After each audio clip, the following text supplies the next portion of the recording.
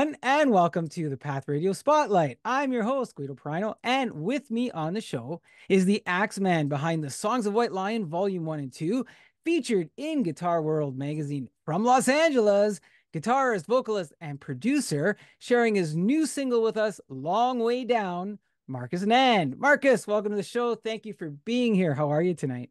I'm great. Thanks, Guido. I'm happy to be here with you. Thank you for having me. Thank you for taking an interest in my music. And thank you for the chat we're going to have too. Along with everybody else and those beautiful guitars you have in the background. We were chatting beforehand and I've already fallen in love with most of them. Never mind. And that's even before you start playing, Marcus. That's the crazy thing, right? So look, I said you're from Los Angeles, but Yeah.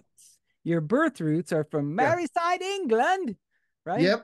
Right. Merseyside, England. Yes. Yeah. It's been a Um, long time. yeah, it's been a while. But you've also lived in Spain. And I was Yeah. just curious, having come over and having lived in Spain, what are your first impressions? You come to America, what do you think of when you first kind of get here and go, Well, that it's going back because I arrived in 90. I was 18 years yeah, old and I came in 90. wild. And it was to me, America was always the place where anything was possible, right? It was a great place to be, and especially coming to LA at that time for music and especially rock. I mean, there was no other place like it, you know. So I think even people, people from New York and people from other states were coming here because this was the place to be at the time. And so it was an amazing experience. I initially came out to go to GIT. I graduated in 91, and but that was just the catalyst of of arriving here. And I always sort of knew I was going to be in the States because it was synonymous with rock and Rock and roll. pursuing a career in music. Yeah. Has it lived up to your expectations? America, like the US and all that, has it lived up to the expectations? Oh, it's that's That's a a tough question, eh? that's a Yeah. that's a yeah, good question. Yeah. It has. It's a little disappointing lately, yeah, but it certainly has. We won't get too Leave deep it at into that. that. Let's bring it back to music, So about music and the guitar, and we talked about the guitars in the background. It's been part of your life since you're a young child, It about has. the age of 7. And when I say that, when I mention that an artist picks up an instrument at such an early age, we're like, oh, it's so cute, right? Because twinkle, twinkle, little star, and all that, right? Yeah. But give us some context. I mean, what did guitar or music mean to you, at the young age? And you say you come over here at 18 and you're doing the rock stuff. So were you already deep into it, or was this something you just fell into, sort of thing? Or I wasn't deep into it, but it's sort of one of those things, and I'm sure lots of musicians and guitar players may sort of have had this feeling. It sort of finds you, it sort of finds you, and the situations lead up to you sort of stumbling into it, right? It's like something that was going to happen. Well, it seems like that anyway. When you look back, it's easy to say those things, right? You don't know it at the time. But I come from a long line of traditional Indian musicians. My dad's from Fiji. He's yeah, Indian from the Fiji Islands. So my ancestors, as far as we know, as far as we can go back, have all been musicians. So it sort of found me, and when I first started playing the guitar, I mean, it wasn't natural by any means, yeah. because it's a skill you have to develop. I think I think the predispositions is sort of there, and the way that it finds you. How far you take it then is a different story. You can take it as far as you want, or you don't take it far at all. I think then that depends on you. But I think the fact that I discovered the guitar, Yeah. or it was sort of the opposite. It's It sort of discovered you. Did yeah. you have a little bit of a nudge from the family in any way I because did, yes, you yes, I did? did, Yeah. and I know my dad was, he obviously knew his Yeah. family past and being music, so I think he probably suspected that I might be, I might have some affinity with it, and push me in different areas of music, and the guitar was finally what Did you ever throw him a thanks, Dad, or?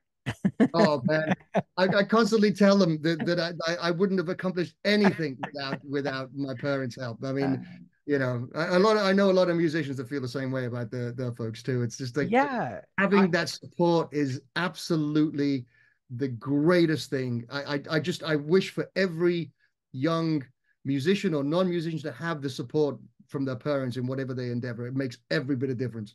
I hear that a lot. And you know what? I hear a lot from musicians who were introduced to the piano or keyboards, right? Yeah. Oh, I hate it. I hated my parents for making me do that. But then they're like, man, I'm so glad they did. Yeah.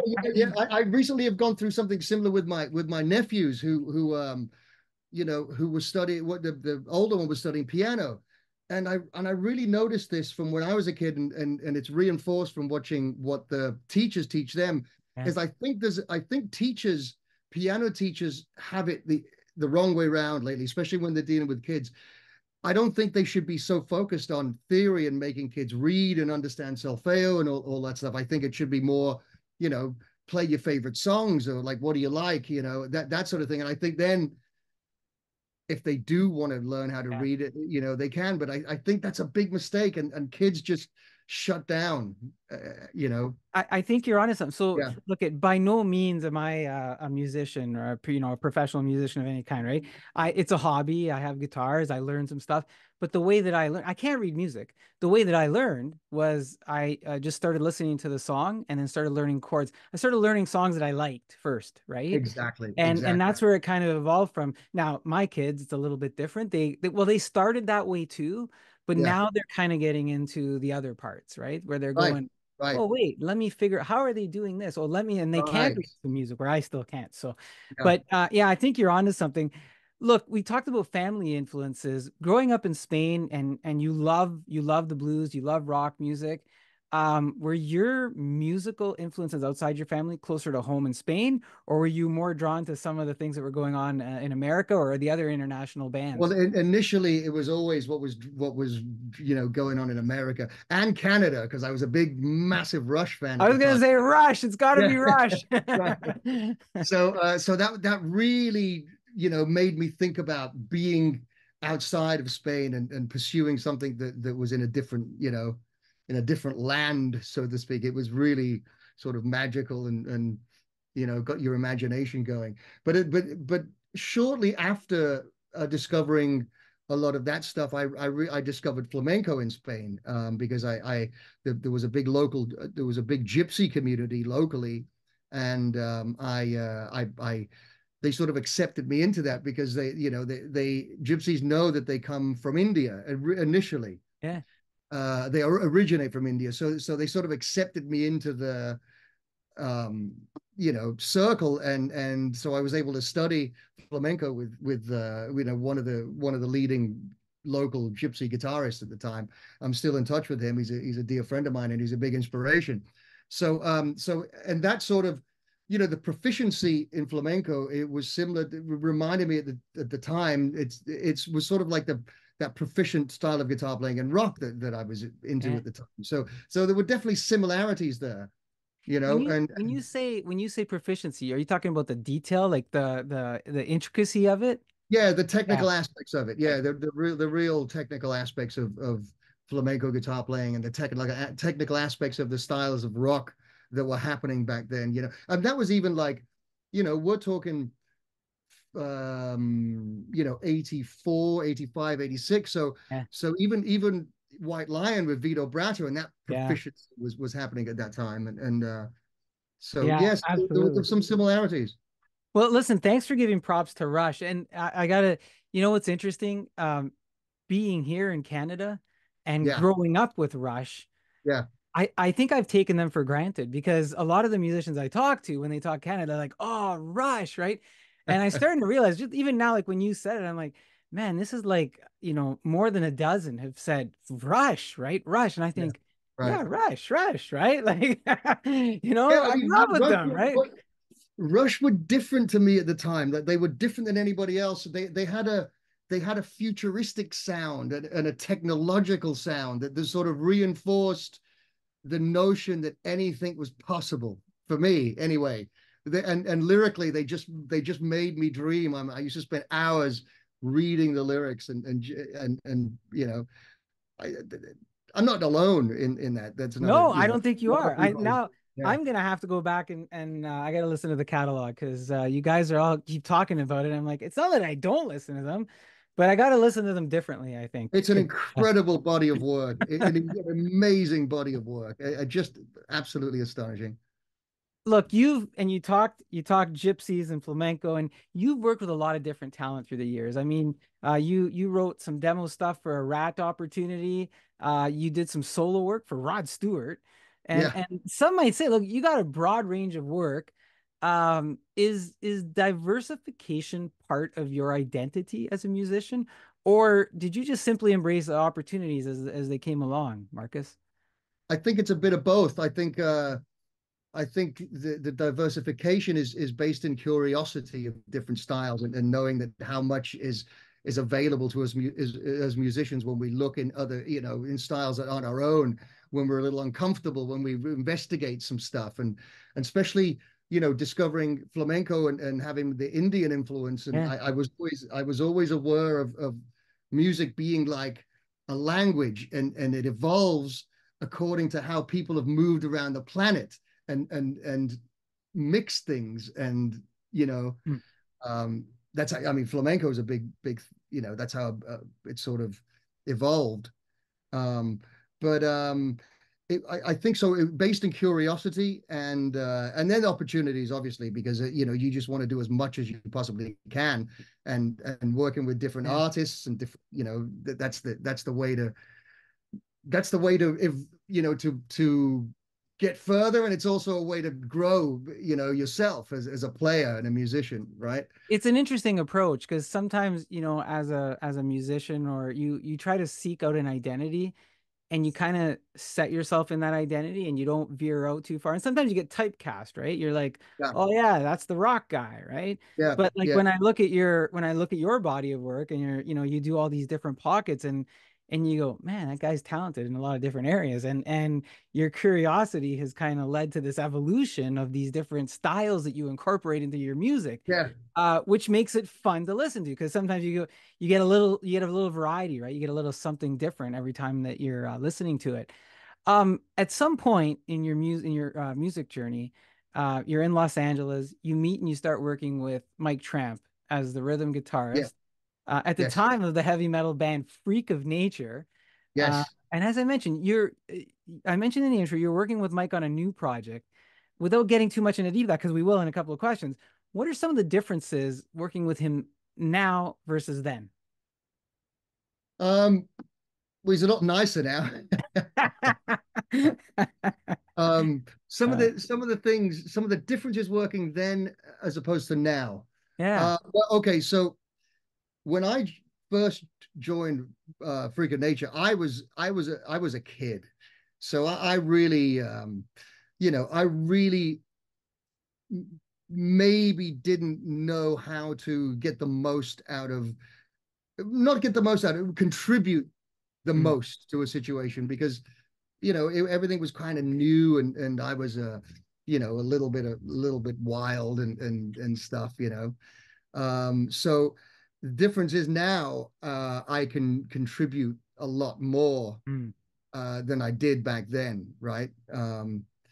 I can contribute production stuff, and I can contribute my experience, and Mike values that too, right? So I would say more than a difference with how he is, it's a difference how with me, how, interesting, interesting. right? It's like I mean, the we're talking Freak of Nature. We are talking 93, so yeah. that's what, 21 years ago, right? Yeah, I was just curious, because there's an evolution, and I think maybe part of your own evolution, what if I read between the lines, is your situational awareness might be even different, and your own self acuity might be different. Oh, absolutely, So absolutely. And I yeah, think everybody, develops that as they get older, and yeah. and especially in music, you sort of understand. By the way, 31 years, not 21 years, 31. I'm trying to be nice here. Yeah. So, So, uh, Yeah, I think we just grow as people, right? So we grow as people, we grow as musicians, and we can contribute more to the situation we're in. I think that's hands down across the board. Whatever you're doing, that's the case. I think. It's almost like the child leaves home and then they go back and they say, "Geez, my parents have changed, right?" But it's really Yeah. we change, right? We change when we grow Right, up. right, right, right. And you go, And all right. shout out to Mike for being nicer now. So how do you end up how do you end up circling back and working with Mike on Songs of White Lion? Okay, so we were, we did some tours just as a duo in Spain. We did some in England, and we did the States too. And it was basically we were playing his material, but his solo material, because he has like 13 Yeah, solo albums yeah, so we were doing his material, and then we had to have some classic White Lion songs in the set because that's what people want to hear. sure. And at that time we were sort of doing them in the style of his solo stuff, so it was more like Tom Petty, that sort of strummy Yeah. stuff. And then I started adding a little bit more of the original parts and playing the solos a little bit more like the original and stuff. Sorry. And and then he started feeling that he gets asked so much to be to do White Lion songs, so we thought, okay, why not, instead of running from it, why not I just Embrace it. embrace it and do it. Yeah. And people are very happy to hear those songs. It meant a lot to them when they were young adults and going through times of development themselves, and it really really meant a lot to them. So I was sort of charged with the task of learning all the solos and all the parts, and then Wow. sort of packaging it together to where Mike, it was a comfortable range for Mike to sing, how he currently sings, Right. which was lower keys, a little bit slow, a little bit more Yeah. relaxed and stuff. So that's how it evolved into this.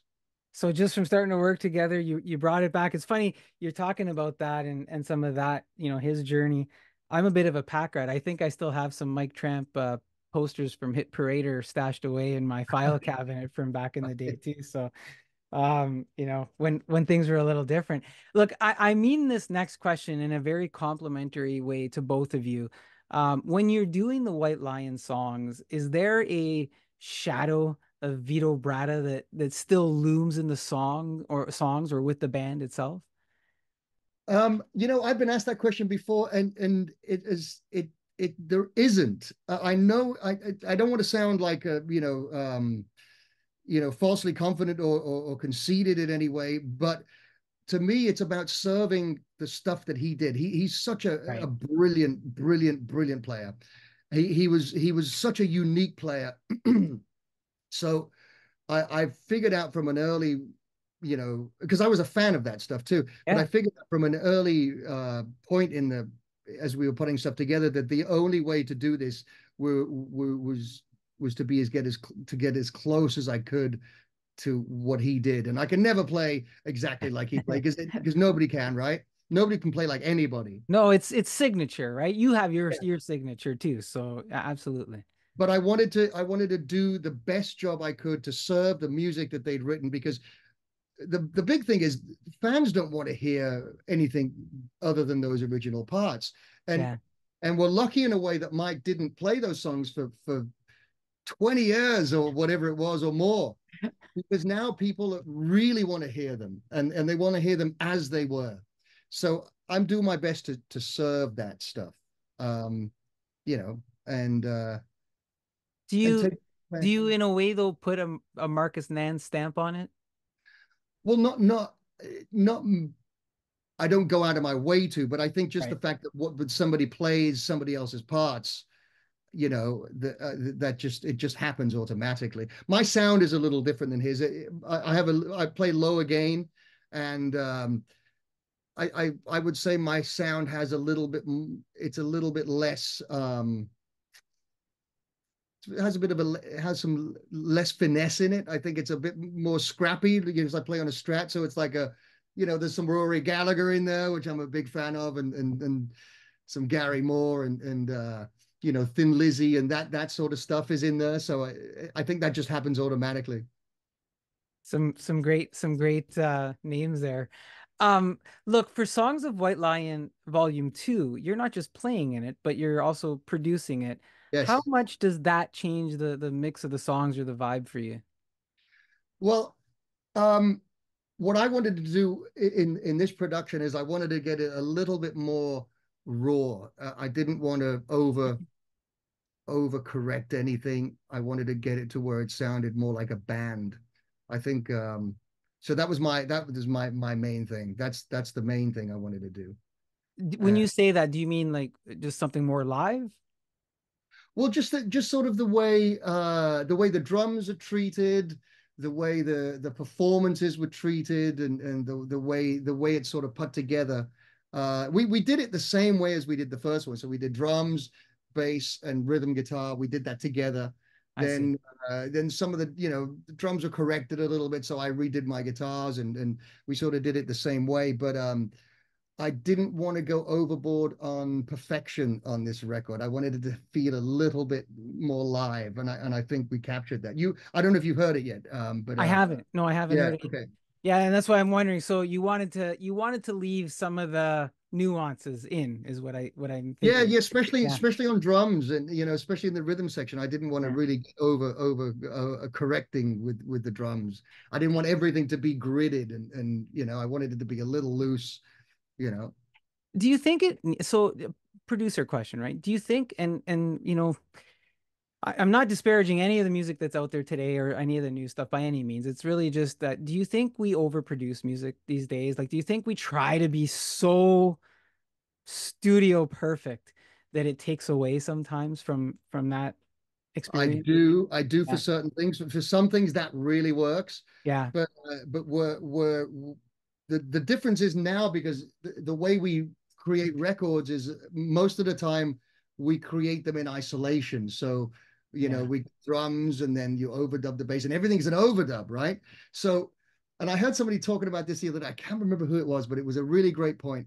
And when you're in the studio with other musicians, everybody is listening to the other person. Everybody sort of self edits everything. Sort of, you don't want to step on anybody's toes, and so everything with experienced players, everything sort of happens in that way, right? People are Yeah. listening to each other and interacting with each other. So when you overdub a part, let's say you're overdubbing guitars, you're interacting with the players that are on there because it's your nature and you're listening and stuff, but they aren't to you. So Right. the whole transaction is a little one-sided, Yeah, right? and as you're saying this, Marcus, the last few years we've gone through this transition where um it doesn't matter where we live, right? Like if I say to you, "Hey Marcus, I'm going to send you my guitar track." You Right, get my guitar track, you hear it, I'm not there. You're right. dealing with that, right? And I did it in isolation and so maybe it does. Maybe it takes away something from that experience and No doubt, no doubt. Because when you're recording something, you're really capturing an interaction between people, aren't you? yeah, Between players. So, as I said, I can be interacting with something that's already recorded, but yeah. but the people who recorded aren't interacting with me. So it doesn't Yeah. have all the elements of push pull that And we're dealing with music. We're dealing with an art, right? We're dealing with something that's meant to be creative, right? Not that doesn't mean that I alone can't create a good song. Well, or you alone can't create a good piece No, of it music. doesn't mean that. And But and there are some styles yeah, benefit from that clinical approach. I mean, yeah. there's no doubt, right? Some things benefit, but some things So don't. volume 2 of the Songs of White Line, you guys are getting, I think this August, right? It's going to be released as an album. Yes, it's coming Okay. out in August. Yeah, right before we tour. Yeah. And I was gonna say the tour shows, are those gonna ramp up a little bit more now that you're gonna have the two volumes or Yes, I mean we're planning on we're doing a 9 week tour starting in August, in the middle of August, in the US, and we're currently booking dates, and we're going to have a ton of dates on that. And then we go to Europe after that in the fall, and we open for the Dead Daisies. I think we're doing 17 shows or something like that with them.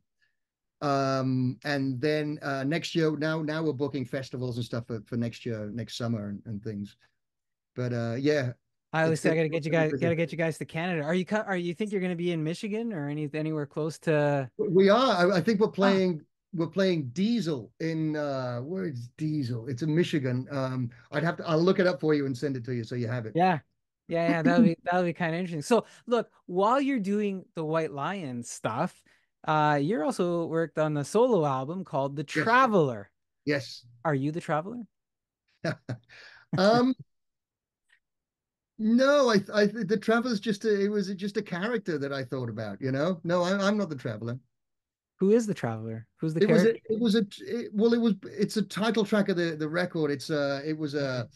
It's a traveler that comes from a different time and place, maybe a different dimension that came with a message Oh, to give us here on Earth. I just thought it was a cool title. I wouldn't want to read too much into it, but it was a really good, really cool title. I like it too. I want to know more. Um, so your solo album, The Traveler, it's also set to release August 2nd, Yeah, uh, via Cleopatra Records. Cleopatra Records. Yes. Cleopatra Records. Yeah. Are we going to hear those songs slide into any of the White Lion shows? No, unfortunately not, Oh, because I don't I think fans just want to hear Mike White sing the White Lion. Line stuff. I will be, selling the record Yeah. at the shows, and I do plan on doing some shows of my own, putting a situation together so we can tour and do some shows with that. So I'll be really looking forward to that. And And where do we find, are we going to find that out at marcusnand.com? Your tour shows? yeah, I haven't booked anything yet because I'm so busy with Mike. But Right. probably towards the end of the year, when I see how the following year is looking, I'll know when I'm able to do that, and I'll fit some shows in. Cool. Yeah, We'll look yeah, forward to that. So you recently also released a single called Long Way Down. It's the yes. first single from your solo album, The Traveler. And the song, it sports some memorizing worthy lyrics. It's got a catchy rock undertone. I was singing it just before we got on here, just to, yeah, rocking along. What gave birth to this song? Its story, lyrics, music. It sounds like a kind of a pretty straightforward song to me, and it's fun, but is there more to it? Well, the whole record has a lot of progressive stuff on there, and it's there's some sort of like what you consider intellectual type lyrics and things like that. Yeah. And I just wanted a straight ahead rock song, um, which I'm not the greatest of coming up with straight ahead rock songs about a guy and a girl. So I got help lyrically from my dear friend Jeff Paris, who's a fantastic writer. And so I had the music and he came up with the lyrics and we worked on the melody together. And so it was a definite collaboration. This song. Well, thanks, Jeff. It's got Yeah. some good catch. Are you looking to release more songs before the album comes out? Yes, there's another single coming out in about when is it coming out? I believe it's the 20th of June, and then there'll be another single coming out that Mike Tramp sings on with me right before the tour. Just right before the August 2nd. So Um, maybe late July. no, actually, late. Yeah, late July, of course. Late What am I? July. Yeah. Yeah, I was thinking the opposite. Yeah, No, yeah, no, that's late. okay. How many songs are on your album? It's a 10 albums. I mean, a 10 songs. song album. Yep. Right on. Yeah. And so you gave us a little bit of a hint there. Are we looking at the songs having the same energy as Long Way Down, or how do you mix it up with They, the they other? all have this. They all have the same energy. They're all pretty much guitar-driven songs with a similar approach in the rhythm section. Some a little bit more progressive, and I can stretch out musically a little bit in some of them. They're all written to be as good of a song as I can write. So it's not just a guitar record. Yeah. Uh, I really made an effort to try and sing as well as I could and deliver the songs well as I can, and write. The writing. I really try to make sure that they were good songs. So and then also that they're always an excuse for guitar and Of layers and, course. the other stuff. No, you got some look at long way down. If that's the indicator, I'm pretty pumped about hearing the rest of it. Well, I'm sure thank you. others will. I think it's a solid tune and I think we're gonna have some fun with it. Talking about guitar, and I mentioned it earlier, the your red and white guitar behind you. Yeah, I think that's your main guitar, right? that's the main guitar work I play with Mike Tramp. Yeah, yeah. Do you Yeah. want to have a look at it? Yeah, sure. What do we got? What do we got there, Marcus? What is it? It's an exotic. It's obviously a Strat. It's all Yeah. handmade. It's got the flame roasted maple neck, which is great, Dude. and rosewood. And I got a Seymour Duncan JB in that, which I'm trying. Um, it's it's a little bit higher output than I'm normally used to, but I Yeah. back it up with strings and I'm not too gainy on the amp. So I'm just able to play strats very well. And I mean, I feel comfortable on them. Yeah. They do the job. It was my first started on a strat, so it's always what I gravitate to. I can't play Les Pauls. I'm not, I can't either, but it's they're hard guitars to play. I've had this conversation with a number of guys, a number of Strat and Telly guys that have a tough time in a Les Paul. I'm one of yeah, them. I like the way they look and everything. It's So do just, I. yeah, it's just, I don't know. There's something about it. But so look Well, at it's that. like the arch top sort of thing, and the way the neck is angled to me is difficult, and then the scale is different too. Yeah, I always thought they had a wider neck for some reason. All the ones I tried, anyways, Yeah, compared to some of the Fenders that I tried. But that guitar, so like it looks like it's been a few places. yeah. If I was to ask the guitar a question, if I was to say what's its favorite tale to tell, what would the guitar tell me? Not being left anywhere. I think this is always being looked after. Having nice frets, and being looked after. I would say It would say that it's felt love. It's felt love for Marcus. felt loved. I would say that's a good thing. Yeah. No, there's not a lot of rock and roll stories involved. It's more being looked after. You've taken care of it and looked after it. Yeah. Look, for fans, you have your website, marcusnand.com. I see Yes. you have all the social media platforms. You got Instagram, Facebook, YouTube. Yeah. I always ask it, like the artists and the musicians who come on, is one of them more favorite than the other in terms of I'm what you trying put to out? get people on Instagram, but everybody wants to Ah, go to Facebook, so I'm just going to have to go with that. So I've got more people on Facebook.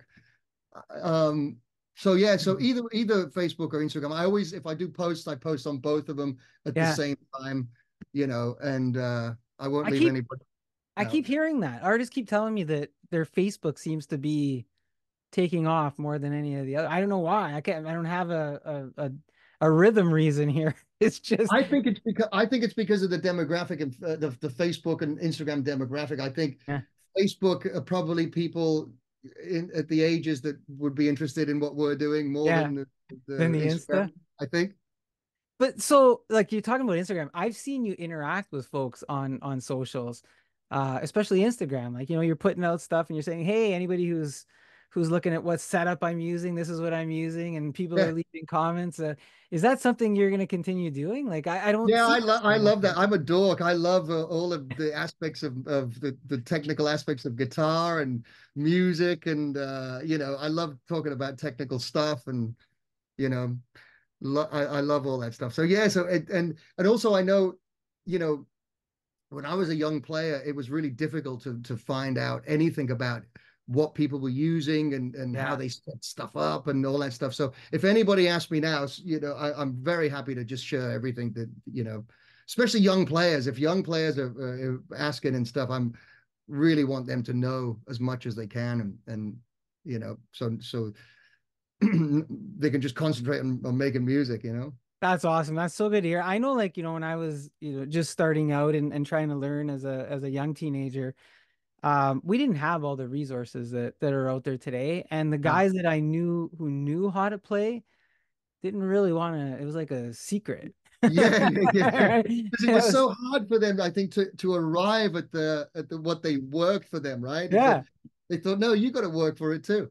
Yeah, there wasn't a whole Yeah. lot of sharing. But listen, I appreciate everything you've shared with us here today. Your own personal music, your stories, your journey, the stuff you're doing with Mike and White Lion. I can't thank you enough for doing this. I've asked you a ton of questions, maybe more than you thought I was going to. I love it. It's great. Is there anything else that you'd like to leave us with before you get going? Just well, I'm gonna be, like we talked about, I'm gonna be releasing, a couple of singles before my record comes out. Yeah. I'm really hoping that it will be enjoyed by some people, and I'm very excited to be sharing my music and my songs and my playing. And I know, I'm getting sort of um, to where I can use what I'm doing with Mike as a platform to share some music that I think people may take some interest in. It's I'm honored about that. So hopefully people enjoy it and have a listen and find something in there that they can take too.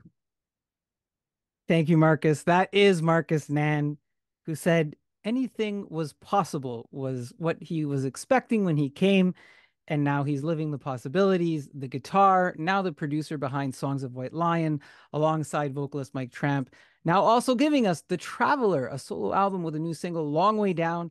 I will have Marcus's website and other information on the show notes. Watch for the new album, The Traveler and the Songs of White Lion Volume 2. Marcus, thank you so much, and I hope we get to catch up again. Thank you, Guido. It's been an absolute pleasure, and thank you for taking an interest in my music and what I'm doing. Really, really great. Thank you.